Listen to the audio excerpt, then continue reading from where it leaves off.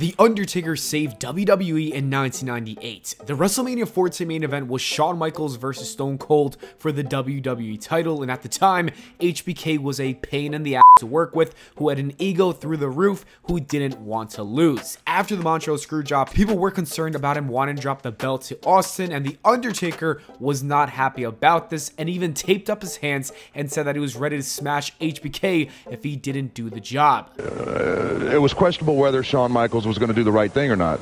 I'll just put it this way: if it hadn't have been done the way it was done, it would have been probably been a very long night for Shawn Michaels. Not only did Undertaker save WrestleMania, but he might have saved the WWE too. Stone Cold really needed this win to become the superstar that took the company to new heights.